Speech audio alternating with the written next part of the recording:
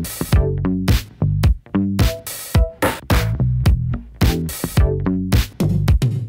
vlog, welcome back to my guys. Selamat malam, itu kan jadi keceplosan. Selamat malam, selamat pagi, selamat siang.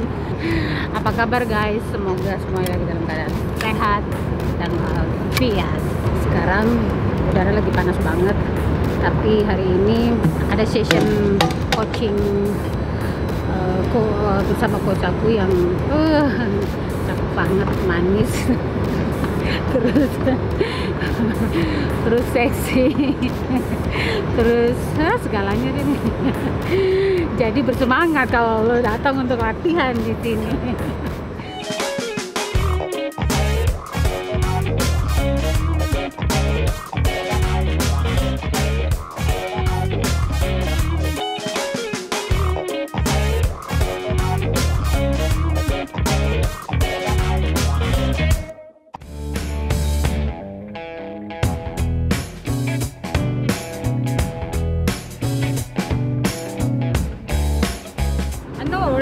Very strong, but probably you have to introduce yourself, where you come from, for my netizen Indonesian. Oh, okay, yeah, so here, yeah, hi. Yeah, so my name is Craig Barnard. I'm a tennis coach from the UK, near Wimbledon, which you probably heard of Wimbledon. And yeah, I now coach in Dubai, and met Riri here, about what, 2 months? yeah. About 2 months ago now. We see each other nearly every day. Yeah.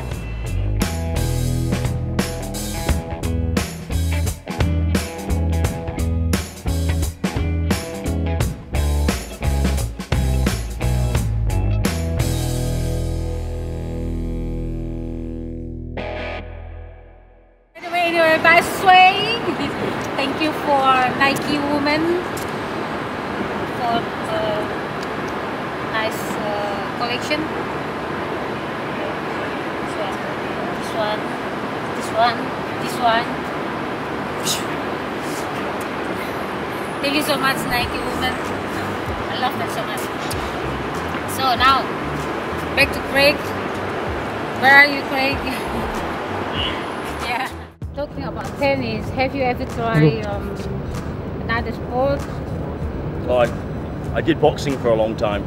Boxing? Boxing and Thai boxing, Muay Thai. But I kept getting injured a lot, you know, with like your knuckles and your wrists when I'm playing tennis, so I didn't do that. I played football when I was very, very young. But besides that, just boxing and tennis, and then lots of running and sort of training and different things like this. And yeah, not really too much sport. The problem is when you get to the age of 12, 13, 14 years old, you have to, if you want to be a professional sports person in one sport, you have to really commit to try and focus on that one sport, and then that takes you a lot of your time and money as well. It's expensive when you're growing up, you know. Oh wow. So you usually have to travel a lot to different tournaments all over the world. So yeah. One question from my netizen is they just curious about what color for your eyes. My eyes. Yeah. My eyes It's are blue, my eyes gray? are blue. Blue. Very blue. Why? Who wants to know what color my eyes are? My Your followers. mum. Your mum. My followers. Oh, your followers, not your mum. Okay. Okay. Well, yeah. Well, followers. My eyes are blue. Blue.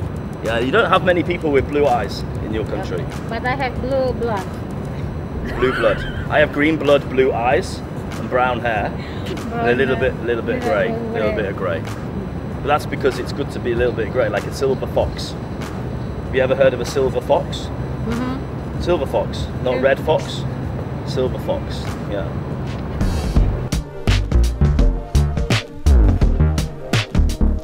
Oh, I mean, a lot of my achievements in playing came when I was a junior, when I was between the age of 10 years old and 15, 16 years old. And then I played some sort of tour events, like qualifying events for some tour events. But like I mentioned earlier, I got ill, really badly ill. I spent 4 months in hospital when I was 18. So yeah, I got Crohn's disease, and I was out of hospital, in hospital. Every time I came out of hospital, I would then try and train it, and I'd get ill again.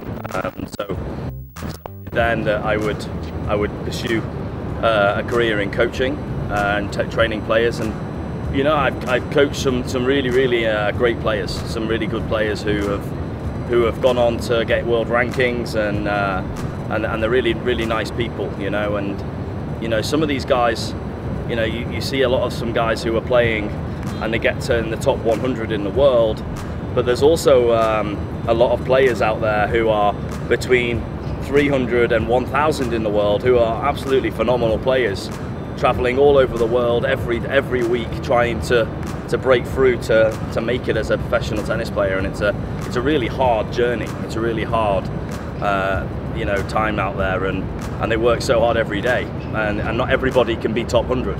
You know, there's thousands of people trying, but not everyone can get quite there. So, but yeah, no, I've worked with some really good players. Some of these players who have now moved on to sort of like top 200 in the world, and other players who have, you know, they've decided to stop playing, and then they've gone into training players and coaching players as well. So they've gained a career down a different route.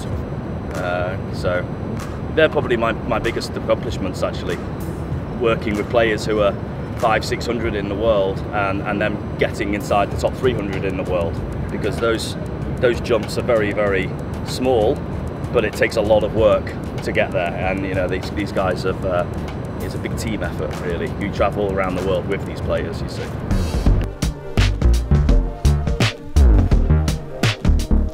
So my son is actually in the Everton. He's a footballer. So he played tennis until the age of about 12, and then he decided that football was his passion, and he now plays for Everton Football Club, which is a Premier League football club in England.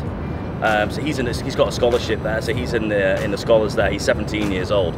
So he plays for the under-18 squad at Everton. So he's following, trying to be as best he can at football. My daughter, I've got two daughters as well, and they don't really play tennis now, because I think the problem is because I spend so much time away from family, traveling with tennis players. My children sort of think, and also my ex-wife sort of thinks, you know, tennis is what makes you travel and leave your family to go and do this, you see. And I think my children think that tennis is one of those things that's they don't really want to do that, but that's fine. I don't want my kids to do what they enjoy, and you know, I'll always back them to do that. But you know, they do lots of dance, and they do lots of sort of productions, and they do shows. They're very good at dancing, and then they play a little bit of football as well now, actually, my daughters. So yeah. Advantages of playing tennis. Yeah. So when the good thing about tennis is it's an individual sport. So you're in one-on-one combat. You're on your own against somebody else, and they're trying to beat you. You're trying to beat them. You have to face all different sorts of adversity. You have to be physically fit. You have to be very quick thinking. You have to show a discipline over many years to nurture your shots, so your shots become very consistent over and over again, time after time after time. And that requires a discipline and a commitment that you can prove to show this. And I think when people finish playing tennis, they've got the option of going straight into a coaching job where they're going to earn a good living. They're going to be meeting with nice people. They're going to be working. They've got options to go different directions, whether they work with high-level players or club players, or some younger juniors who are just starting to play. So there's lots of different options for them. I think tennis also gives you good opportunity, like for myself, when you can get like a scholarship to a university. I think that's a huge thing, because like in America, the facilities are amazing for college tennis. And actually, I think there's, in the semi-finals of Wimbledon this year, there's 10 players, men and women, who went through college tennis in America, and have managed to make the semi-finals of Wimbledon, whether it's singles or doubles or mixed doubles. You know, so that proves that, you know, tennis can give you an academic education, but also you can pursue playing your sport as well. And then you've got options when you finish your degree, and then you can go, okay, I finished my degree, I'm very good at tennis, I get to choose now where I want to go, and that's a really good option. A lot of people finish university and they kind of go, I don't know what I'm going to do, you know, and then also tennis players finish playing tennis and then they go, well, I don't have any qualifications. I can only really play tennis. So I think like going to college, it's an amazing thing, because not only do you get a subsidized education because you're good at your sport and a scholarship, you obviously you get to the age of 21, 22 years old when you finish your degree, and then you can say, well, okay, I'm gonna stop playing tennis, but I'm gonna go down a more academic or like sort of traditional work life, or I'm gonna pursue my tennis in a professional way, but I know I've got a degree to fall back on when I finish my tennis career. Or you can then go, okay, I'm gonna go into coaching and I'm gonna work in that way, you know. So it gives you lots of options as well. It teaches you a lot of lessons along the way as well, I think.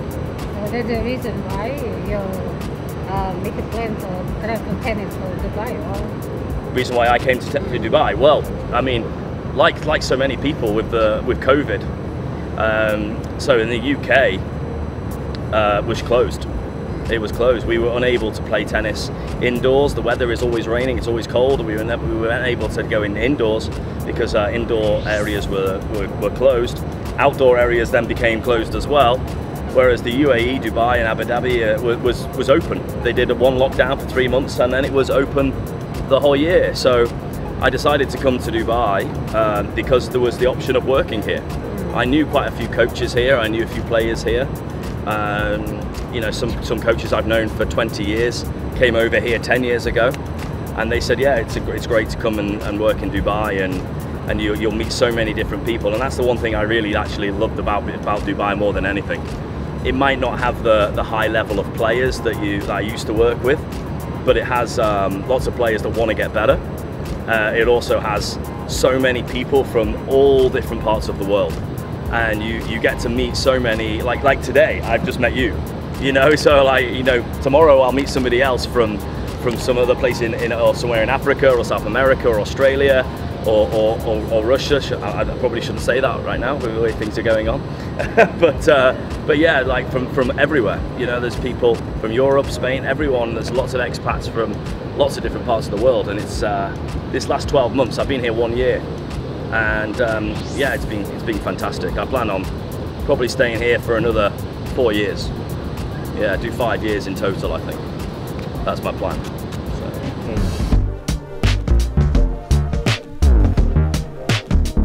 I mean, I think that the thing about tennis is, the biggest thing I say to people is, if you can try and keep as fit and as healthy as possible, you can move around the court, so therefore you're in the best position to hit every shot.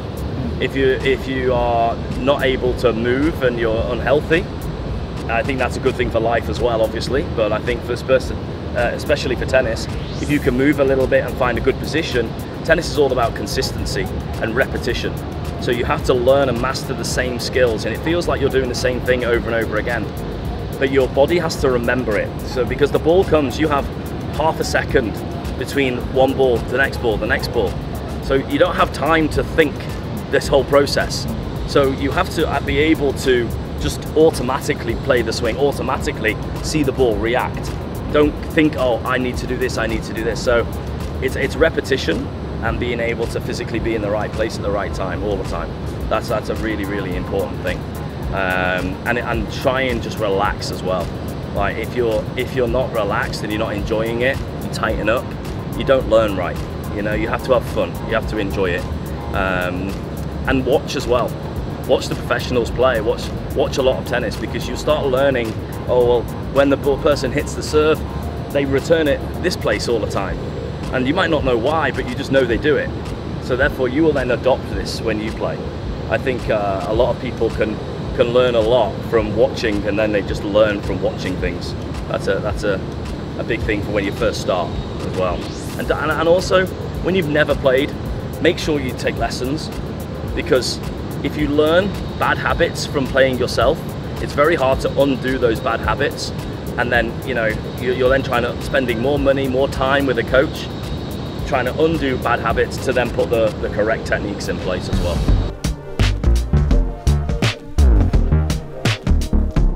You can obviously go on Instagram. You can go on different things like for example, Dubai is very much a social media place. They don't have like traditional tennis clubs in Dubai. So like if you go to Europe or you go to other parts of the world, Australia, America, South America, you would have a tennis club. So you could go to your local tennis club. Most towns, most villages would have a tennis club with 7 or 8 tennis courts. You go down there and you could engage with a club night or with people who are members of a club. Here they don't have clubs at all really. They don't have any actual club members clubs. Like Riri contacted me on Instagram, you know, because this is very much a social media place. As you see, Dubai is all about social media. It's all about sort of Instagram, TikTok, Facebook, YouTube, and that's how you would find out a lot of these places. A lot of the tennis courts in Dubai are at sort of the more exclusive hotels, like 5-star hotels. You also have tennis courts, lots of tennis courts within the living communities, but you can't get lessons there. But you could probably, if you live in one of these communities, you could probably access a tennis court and free of charge. That would come with your living arrangement. But most hotels have academies attached to the hotels. Like we've got 4 tennis courts here at the Ritz-Carlton, and we're in a really strong location, right in the middle of JBR.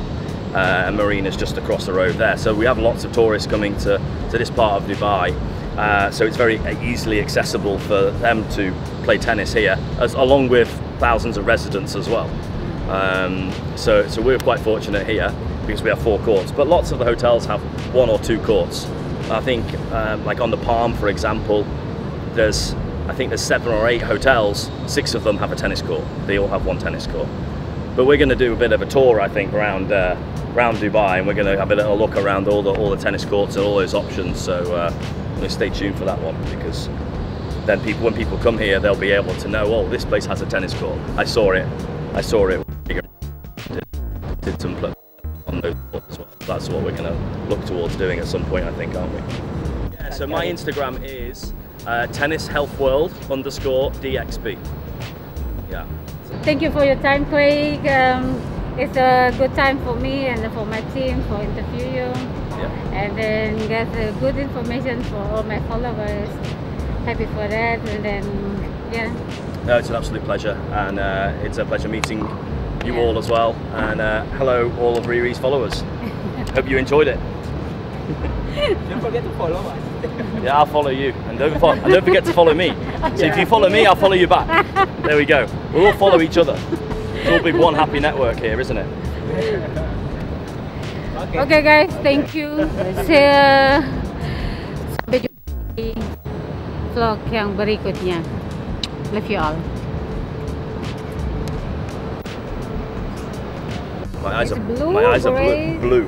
Blue. Very blue. Why? Who wants to know what colour my eyes are? My your followers. Mum. Your mum.